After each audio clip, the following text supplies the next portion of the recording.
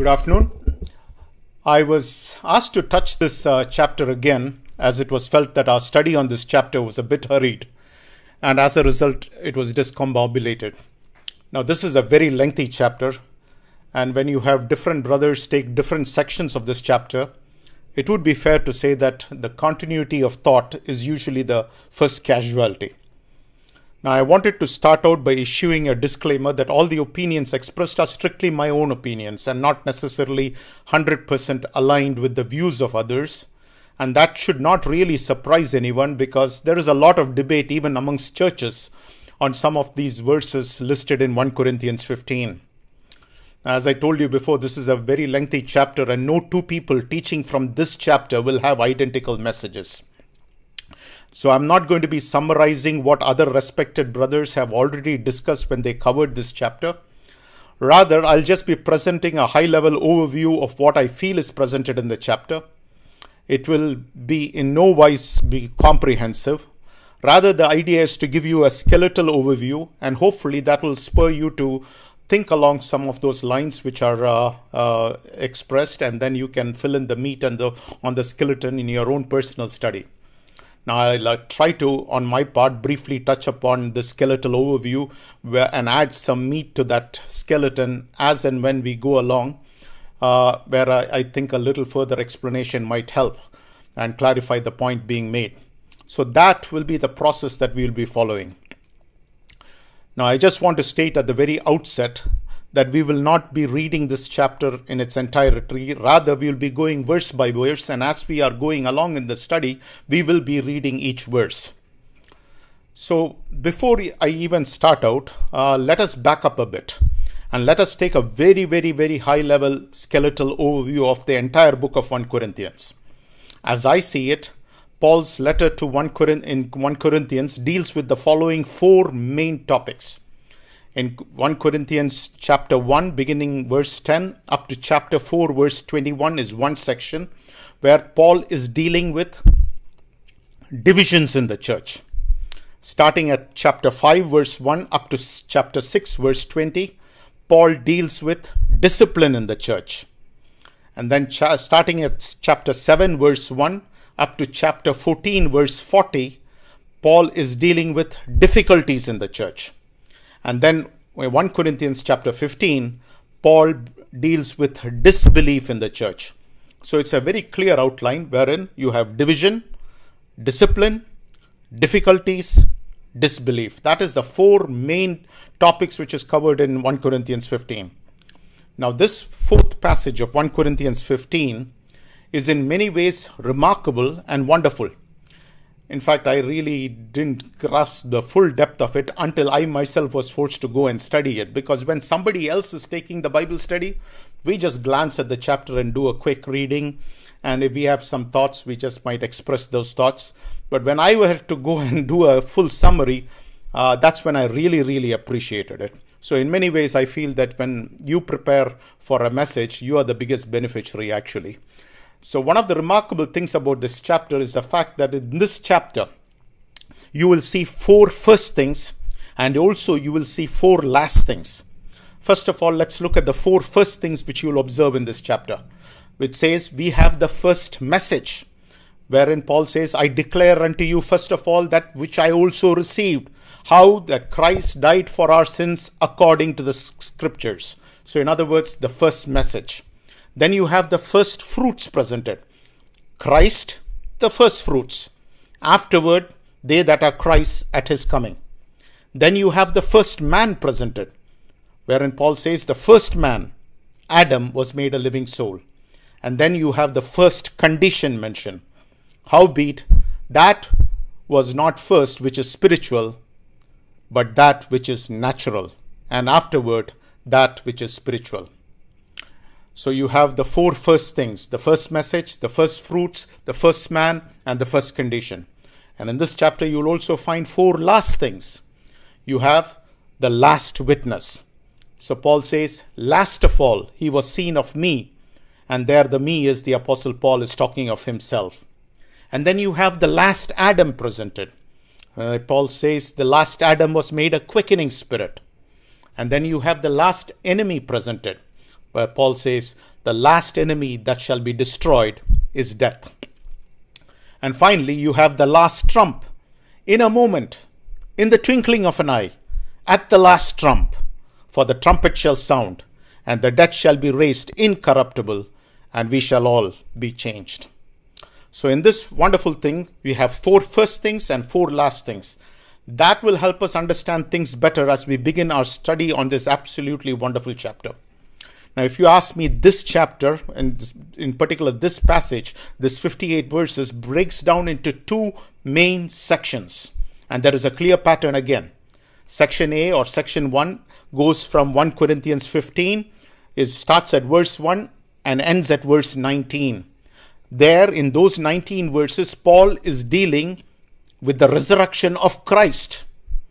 In the second section, or in section B, which starts at verse 20 all the way up to verse 58, Paul is dealing with the resurrection of Christians. So you have the resurrection of Christ followed by the resurrection of Christians. So once again, a very clear pattern. Now let's look at the first 19 verses, which is the resurrection of Christ. That's what is covered in those 19 verses. Paul starts off by saying that it is an undeniable fact of history. And that is what Paul establishes, that fact, in the first 11 verses. In today's study, we are only going to study those 11 verses. This is why I needed 5 full sessions to cover this entire chapter, because all of today we are only going to cover the 11 verses. You see, at the heart of the Christian gospel is the resurrection of Christ. If you ask me, no other religion is based on the historical fact of a bodily resurrection. This is what sets Christianity apart from every other religion in the world. This is unique to Christianity. You see, Christianity as a whole stands or falls based on this very important fact. Now, I remember reading long time ago that, somewhere in northern India, they had found the relics of an old saint. And they had made a big hue and cry about it and saying that, this man existed, and, they were doing some carbon dating and all kinds of things. And I remember reading that, and I remember telling myself, or speaking to myself and saying to myself, or encouraging myself and saying, you know what? They will never find a single bone of my blessed Savior and my blessed Master. Why? Because Jesus Christ rose from the grave. That is why you are not going to find a single bone of his. So when we look at verses 1 and 2, Paul is presenting his fruit in the gospel. You see, Paul declares this fact that cannot be denied by the Corinthians, and that's what he's trying to get the point across. First of all, he reminds them of what he preached to them. That's what you see in the first part of the first verse. Moreover, brethren, I declare unto you the gospel which I preached unto you. Now you remember that incident in Acts chapter 17. Acts chapter 17 is where Paul is at Mars Hill. You'll remember that Paul was given a very fair hearing by the intellectual Greeks in that city, or at Mars Hill, and he preached unto them. But then he mentioned the resurrection of Christ, and then they laughed him out of court. You see, Paul preached Christ crucified at Corinth. In fact, 1 Corinthians 2:2 says that he preached Christ crucified. But the important thing to remember is that Paul never left Christ at the cross. Paul goes a step further, and he declares that Christ rose from the dead. That is why he says Christ was buried and he rose again on the 3rd day according to the scriptures. The second thing, when Paul talks about this fruit in the gospel, he reminds them, or he's reminding the Corinthians of what they professed. And this you find in the second part of verse 1 and also in verse 2. Which also you have received, and wherein ye stand, by which also ye are saved, if ye keep in memory what I preached unto you, unless you have believed in vain. You see, the Corinthians are being reminded that they had professed their salvation. That is what the second part of the first verse is saying, that you have professed your salvation. And their salvation rested on the death, burial, and resurrection of Jesus Christ. And in verse 2, Paul is reminding them of their standing. Their standing, you see, Paul is saying that their standing before God also rested in the death, burial, and resurrection of Christ. You see, the basis of profession of faith in Christ, which is what you see in the first part of verse 2, was on a dead and a resurrected Christ. That was their basis. Their basis was on a dead and a resurrected Christ. And so the burden of faith in Christ, Paul is saying that the burden rested on them. To do what? He's telling them to keep it in memory. That means you and I also need to keep that in memory, that Christ rose from the grave. Else, a dead Christ means a dead religion. So in verses 1 and 2, Paul is speaking about his fruit in the gospel, and what is he reminding them? He reminds them of what he preached. He also reminds them of what they have professed. And he reminds them that their profession and their salvation, and he reminds them of their standing. Now when you go to verses 3 to 8, Paul is now presenting to us the facts of the gospel. First of all, in verses 3 through 4, he is stating the facts. That's what he's going out and doing. So first, to state the facts, he takes us to several places. First of all, Paul takes us to the cross. That's what you find in verse 3. For I delivered unto you first of all that which I also received, how that Christ died for our sins according to the scriptures. So in the first part of verse 3, you have the reality of Christ's death being presented to us. You see, there can be absolutely no doubt that Christ died. There were hundreds of witnesses to his death. You will remember that when his body was pierced with a Roman spear, out came blood and water, which medically proved that he was dead. Then you remember that the Roman soldiers went about breaking the legs of the two other malefactors. And when they came to Christ, they did not break his legs because they saw that he had already died. Paul then gives us the reasons for Christ's death. That's what you see in the second part of verse 3. How that Christ died for our sins according to the scriptures. So what is Paul saying? Paul is saying that the reasons for Christ's death was for our sins. So it was because of our sins and for our sins that he died. It was for our sin that he had to go to the cross. And then Paul says that he died in accordance with the scriptures. In fact, if you think about it, every Old Testament animal sacrifices pointed forward to Calvary. The entire Jewish religion was predicated on Calvary. Psalm 22, Psalm 69, Isaiah 53, and a host of other scriptures all pointed to Calvary. So now Paul first took us to the cross where he stated the facts. Now Paul takes us next to the cemetery that you find in the first part of verse 4, and that he was buried.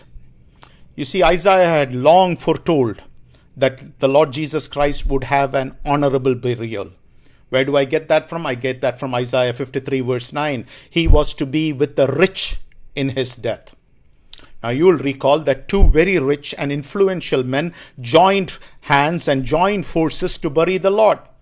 Both Joseph of Arimathea and Nicodemus were men of wealth and power. They were also members of the Sanhedrin, and they were also secret disciples of the Lord.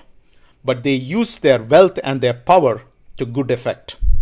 John 19:39 tells us that the weight of the spices alone provided by Nicodemus was essentially worth a king's ransom. You see, Joseph of Arimathea contributed his own exceedingly valuable family tomb for the Lord Jesus Christ. The Lord was buried, but once again, in keeping with the scriptures, you find that his body was miraculously preserved from corruption and decay, and you find that was a fulfillment of verse 10 of Psalm 16.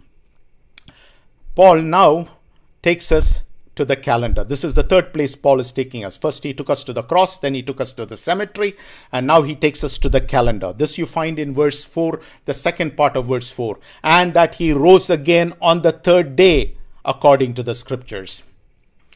Now when you get to the calendar, you'll find that the calendar reminds us of a deed, it reminds us of a day, and it also reminds us that there is a detail to be remembered. First of all, let's consider a deed which has to be remembered. What is the deed which has to be remembered? Paul is saying, he rose again. Now, most of you may not know this person, but if you're a very good student of the law, you will know who this person is. His name is Dr. Simon Greenleaf. He was the Royal Professor of Law at Harvard University. He is considered one of the greatest and most brilliant legal minds that ever lived. He specialized in something called evidence law. In fact, he wrote a very famous legal volume which is entitled A Treatise on the Law of Evidence. It's a 3-volume book. And that remains the standard textbook in American law even today. It is considered the gold standard. Dr. Simon Greenleaf believed that the resurrection of Jesus Christ was an absolute hoax. And so he was determined once and for all to prove and use his legal brilliant mind to expose this myth of the resurrection once and for all.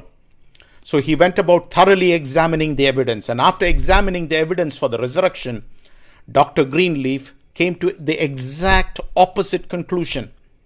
Dr. Greenleaf concluded that according to the jurisdiction of legal evidence, the resurrection of Jesus Christ was the best supported event in all of history. Dr.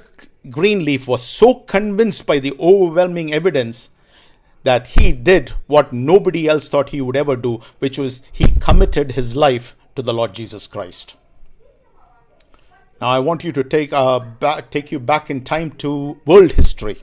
And if you are a student of world history, you will remember this incident from long time back. One day, Napoleon, if you remember, was the master of Europe. He was busy putting down kings and he was controlling the lives of millions of people. Fast forward a few days or a few years, and you'll find that this master of Europe has now become the caged lion of Europe because he was exiled to the remote island of St. Helena. There he was bereft of any company. He was under constant surveillance. He was a prisoner of the British Navy. So something must have happened for this man who had been the master of Europe, who was the emperor of France, to now become a caged lion and a prisoner of the British Navy. Something did happen. You'll ask me what happened. The answer is Waterloo happened. Now, think about the Lord Jesus Christ. One day the Lord Jesus Christ was nailed to a Roman cross. He was beaten, he was scourged to the bone, he was crowned with thorns, he was spit upon, and he was mocked. But I want you to look again. Within a few short years, he is acknowledged to be God by millions of people, and there is a church dedicated to his worship in every major city of the Roman Empire. Once again, something must have happened. Something did happen. And you'll ask me what happened. What happened was resurrection happened. Now let's go back to that Battle of Waterloo for a brief moment, because I want to take that illustration and then use it in the study which we are doing today. Now if you recall, the Battle of Waterloo was fought on June 18th, which was a Sunday morning, and it was in the year 1815. Now across the English Channel, all of England watched and waited with bated breath for some word about the outcome of the battle between England and France. France and its forces were led by Napoleon Bonaparte, who was the Emperor of France, while England and its forces were led by Sir Arthur Wellesley, who was the Duke of Wellington. Now the fate of all Europe hung in the balance. And then the word came. Now this is before the invention of the telegraph, this was before the invention of the fax machine, and this is before the invention of the cell phones. What they used was something called semaphore signaling. And the semaphore signaling took place from high tower to high tower, was used to transmit the messages between two distant points. The semaphore began to signal and to flash the tidings to the eager watchers on the British shore who were looking for the signal. However, it was an extremely foggy day. The message was only partially received. And when it was received, it read, Wellington. And then there was a pause. And then the next word comes across, defeated. Wellington defeated. The entire country went into mourning. By and by, what happened is the weather began to clear up and the fog started lifting. And then the semaphore, which was still signaling, the full message came through. The new message says, Wellington defeated Napoleon. You see, that was the message all along. But they only saw Wellington defeated and assumed that England had lost the battle. But when you saw Wellington defeated Napoleon, that means Wellington won the battle. And you see, the difference in the two messages is like the difference between night and day. Now, I want you to keep that illustration in mind because we are going to use it in the next illustration, which are going into the person and the life of the Lord Jesus Christ. So let us double back at rapid speed back to Calvary. At Calvary, the Lord of glory was nailed to Calvary's tree. He was taken down dead and he was buried.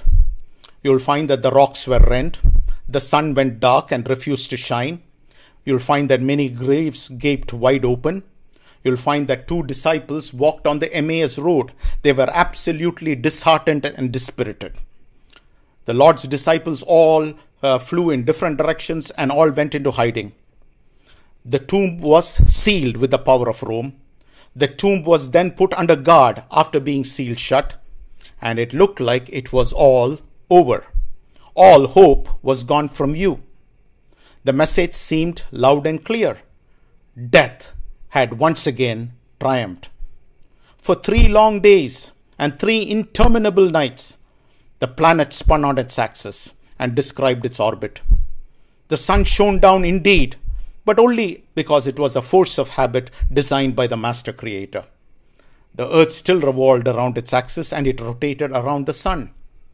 The clock ticked down, 60 seconds to a minute, 60 minutes to an hour, 24 hours to a day. 1 day gone, 2 days gone, and on into a 3rd day. For 72 never-ending hours, the universe held its bated breath.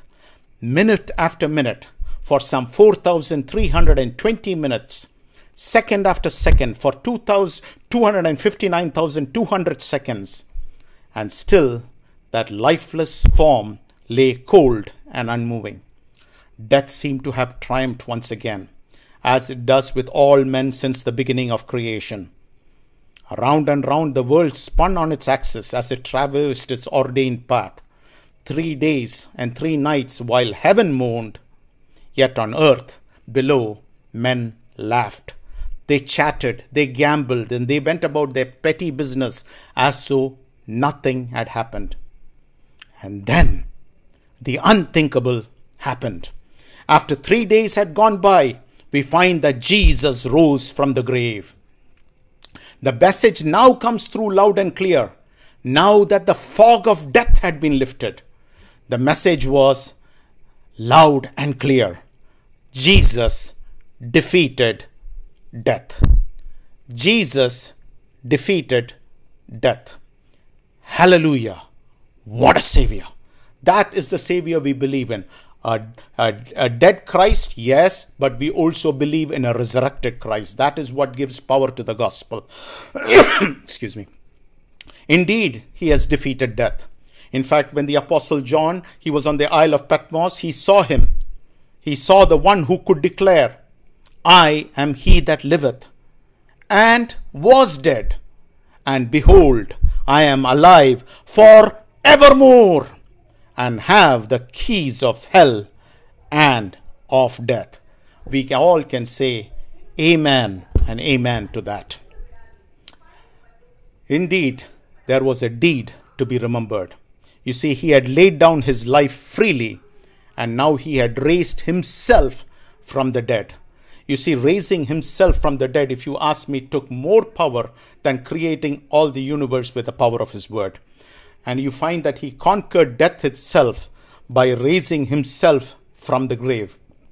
Well might we sing along with the hymn writer, vainly they watch his blood, Jesus my Savior.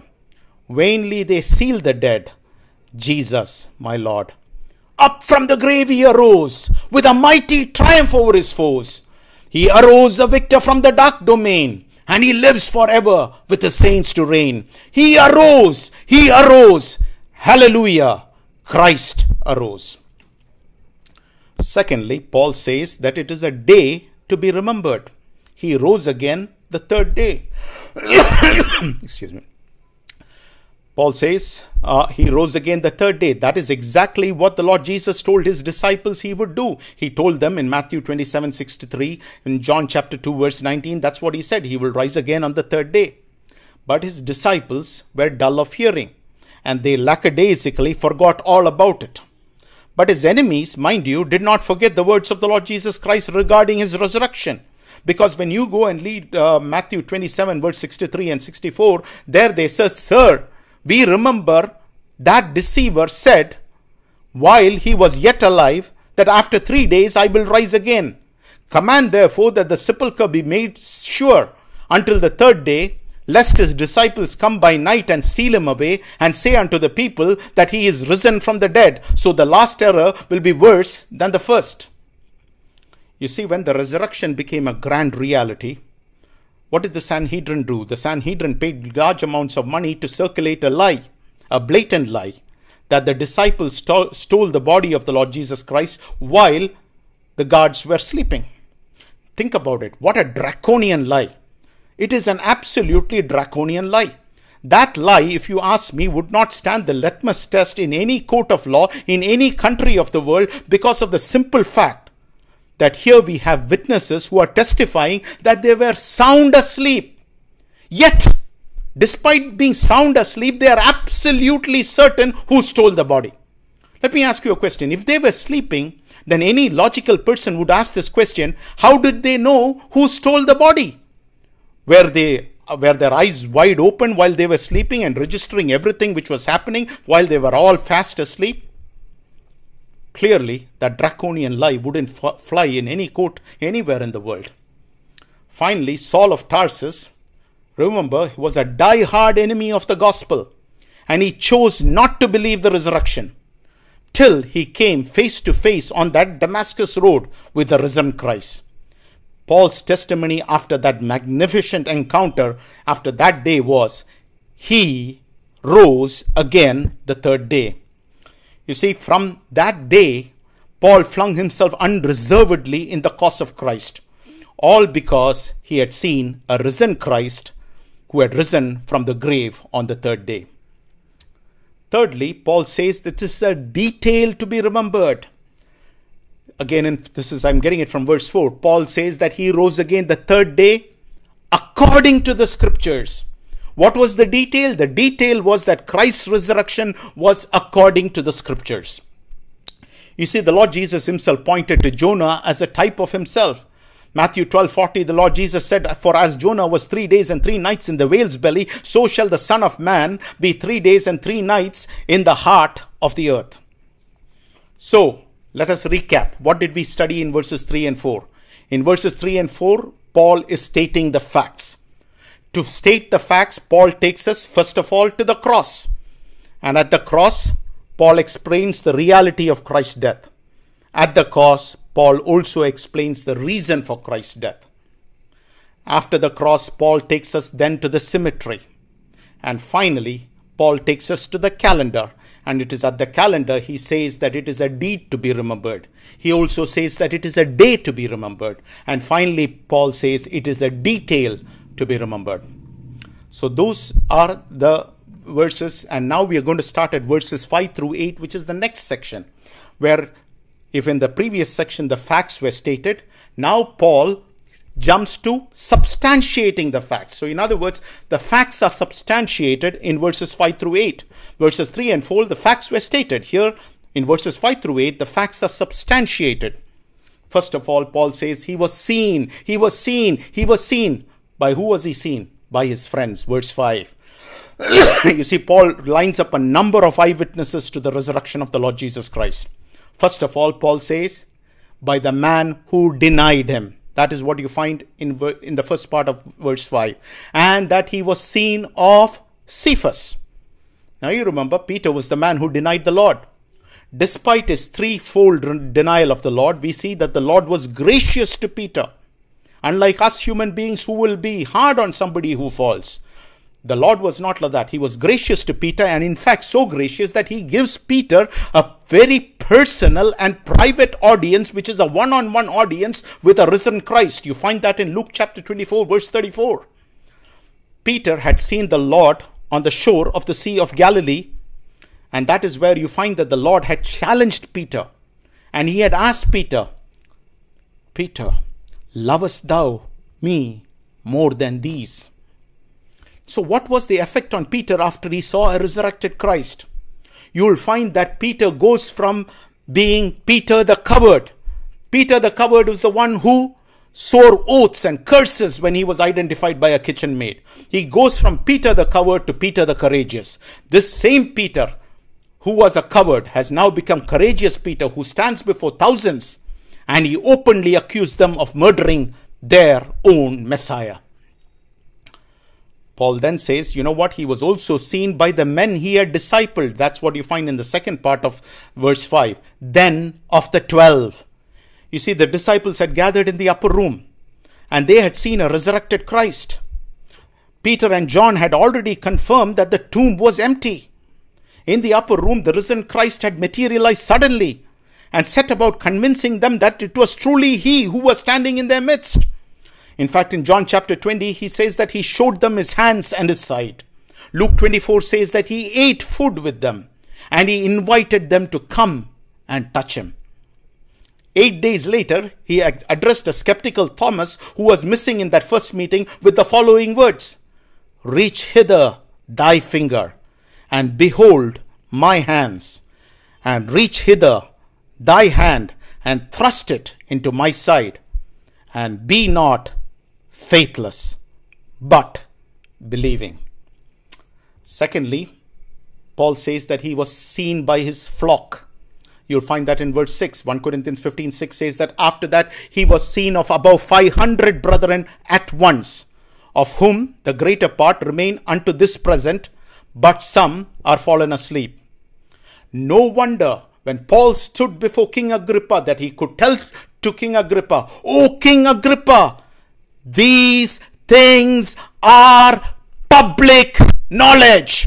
Acts 26:26, that's where he says that. These things are public knowledge. Thirdly, Paul says that he was seen by his family. You find that in the first part of verse 7. After that, he was seen of James. Now, if you read Matthew chapter 13 and verse 55, you will find that the Lord had 4 brothers. Well, when I say 4 brothers, I mean 4 half-brothers. And their names are given: James, Joseph, Simon, and Judas. Not only did he have 4 half-brothers, but he also had at least 3 half-sisters. And you'll ask me why I make that assumption of 3.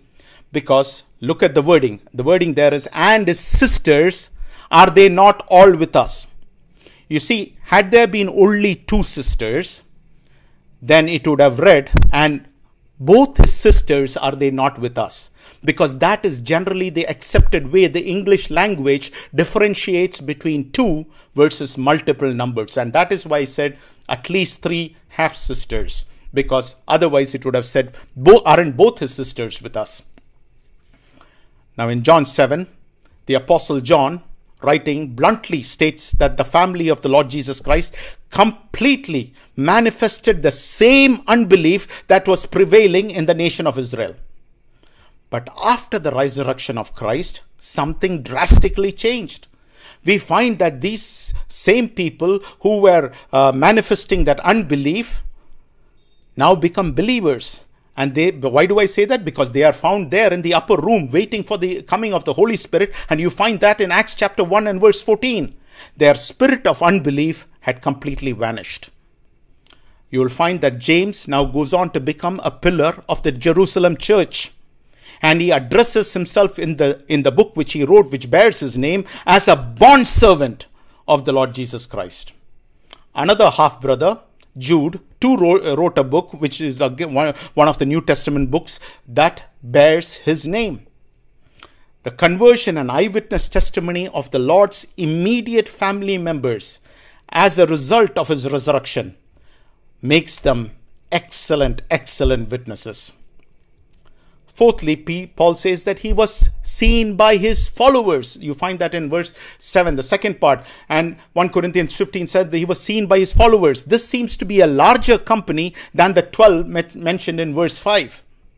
Fifthly, Paul says that he was seen by his foe. This is what you find in verse 8. And last of all, he was seen of me also as of one born out of due time. You see, the conversion of Saul of Tarsus was a monumental, absolutely monumental event in the history of the church. He had been the most bitter, energetic, and determined foe of Christianity. You will find that he traveled far and wide, seeking to stamp out what he considered to be a pernicious cult. He was on a mission of persecution when he had been arrested on that Damascus road by a risen Christ. You see, the story of his conversion is of such significance that it is told 3 times in the book of Acts. In Acts chapter 9, Acts chapter 22, and Acts chapter 26. So Paul says, last of all, he was seen of me. And so you have, Paul says, he was the last witness. So as I told you earlier, in this chapter, we meet the last enemy, 1 Corinthians 15:26. You find the last Adam, 1 Corinthians 15:45. And then we are introduced to the last trump, 1 Corinthians 15:52. And in this verse, you are introduced to the last witness, which was Paul himself. You see, Paul never ceased to be amazed at the grace of God, which found him an enemy, a persecutor, an injurious man, who God in his grace had plucked him and saved him as a brand from hell. If you think about it, you and I, we too were foes, destined for the fires of hell, but we now have been plucked as a brand from hell. What could we say when we realize that, other than what the hymn writer wrote when he said, "Oh, what a wonderful Savior is Jesus, my Jesus. What a wonderful Savior is Jesus, my Lord." So, let's recap these 4 verses which I just now covered. In these 4 verses, you find that the facts are substantiated. He first presented the facts. Now he goes about substantiating the facts. How are they substantiated? First of all, Paul says that he was seen by his friends. And so there he says that he was seen by Peter, the man who denied him. Then he says that he was seen by the men whom he had discipled. Paul then says that he was seen by his flock. Paul then says he was seen by his family. Paul then says he was seen by his followers. And finally, Paul says he was seen by his foe. The foe was none other than Paul himself. In verses 9 through 11, Paul, you will find, is describing his faith in the gospel. First of all, in verse 9, Paul gives his testimony. "For I am the least of the apostles, that I am not meet to be called an apostle, because I persecuted the church of God." You see, the Holy Spirit records in great detail the kind of man that Paul was before he was converted. Paul himself testifies about himself that he was a trained Jewish rabbi who had learned at the feet of Gamaliel. Paul himself was a cosmopolitan Greek scholar. He was also a Roman citizen. He was also a fearless ambassador for Christ, and he was the church's foremost theologian and missionary. We find that Peter had denied the Lord. You find that Thomas had doubted the Lord's words and his resurrection. But Paul had done something far, far, far worse. Something which none of the others had done. He had actively persecuted Christ and his church. Paul had the blood of Christian martyrs on his hands. In fact, in testifying before King Agrippa, Paul says in Acts chapter 26, verses 9 through 11, "I verily thought with myself that I ought to do many things contrary to the name of Jesus of Nazareth, which thing I also did in Jerusalem. And many of the saints did I shut up in prison, having received the authority from the chief priests. And when they were put to death," what did Paul do? "I gave my voice against them. And I punished them often in every synagogue, and I compelled them to blaspheme. And being exceedingly mad, this is Paul talking about himself, being exceedingly mad against them, I persecuted them even unto strange cities. The Holy Spirit further testifies in Acts chapter 9 and verse 1 that Paul was breathing out threatenings and slaughter against the disciples of the Lord. Acts 22:4, Paul says, and I persecuted this way unto the death, binding and delivering into prisons both men and women. In other words, he spared no one. In Acts chapter 8 and verse 3, Paul says he made havoc of the church, entering every house and dragging off men and women and committing them to prison. He spared no one. No wonder Paul spoke very disparagingly of himself as the least and most unworthy of them all. As gloomy and as dark a scene as has been painted by the Apostle Paul and the Holy Spirit before his conversion as to who Paul was, Paul now takes us to the fact that the grace of God even reached a wretched sinner like him. So he now takes us to his triumphs. So in verses 10 and 11, you find his triumphs. In verse 9, as I told you, it was his testimony. In verses 10 and 11, you find his triumphs. First of all, he begins with transforming grace. And that's what you find in the first part of verse 10.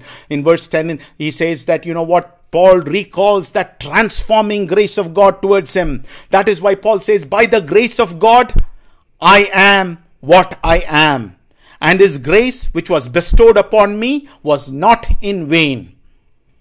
Why was this transforming grace not in vain? Let me ask you that question. If you ask that question, my answer would be, this transforming grace of God was not in vain because that transforming grace of God made Paul into the great apostle to the Gentiles. Because it is that same transforming grace which allowed him to write the greater part of the New Testament. It is this transforming grace that caused the scales to fall off from Paul's eyes on that Damascus road. In fact, you find that grace become one of Paul's favorite words that he uses over and over and over again. You see, grace had transformed Paul's life. He had transformed his hatred into love. It had transformed his pride into humility. And it had transformed an agent of the Sanhedrin, an assassin of the Sanhedrin, into the great ambassador for Christ. Transforming grace transformed a whirling human tornado of hate and rage into an ambassador of love and peace. Paul doesn't just stop at transforming grace, he also talks about transcending grace. And you find that in the second part of verse 10 and verse 11. Paul recalls that transcending grace of God when he says, I labored more abundantly than they all, yet not I, but the grace of God which was with me. Therefore, whether it were I or they, so we preached, and so he believed. So here in verse 10, Paul is telling his method. What was his method? His method was to work with absolute, utter abandonment. You see, Christian expositors say that the Apostle Paul traveled roughly 5,600 miles by foot and roughly 6,800 miles by sea to take the gospel of Jesus Christ to untold millions. In the space of 20 years, Paul evangelized along a line somewhere around 1,500 miles, all the way from Antioch to Illyricum. While other apostles were debating about the Great Commission, Paul was busy evangelizing Tarsus and all that part of his native land. And he worked, Paul says, with utter abasement. This you find in verse 11. Therefore, whether it were I or they. What is Paul saying there? Paul says it does not matter who did the work. They or I, it makes absolutely no difference. The only thing that matters, the only thing that makes a difference is we need to reach millions for Christ.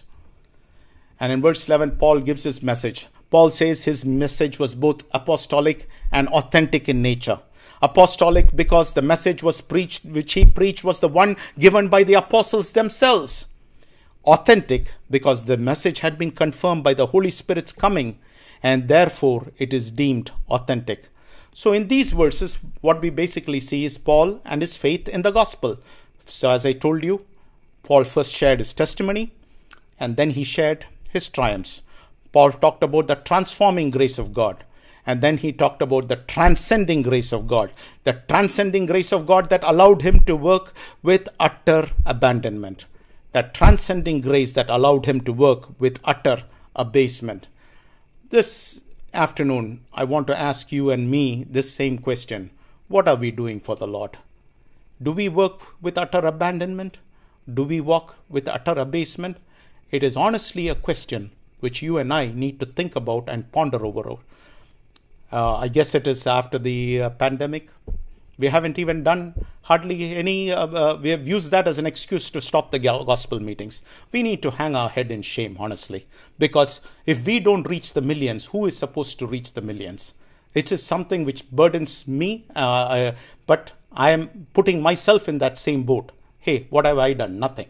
We are all looking to somebody else to pick up the bucket. It's not only the elders' responsibility to pick up the bucket. It's everybody's responsibility. We all have a responsibility. But anyway, that is something for us to ponder over, because we have a burden to reach out the untold millions. If Paul could do all those things, what are you and I doing about it? With that, I will stop, and I will give this opportunity for people to express additional thoughts on this topic, as well as if somebody has a question, hopefully one of the elders will pick up and answer the question.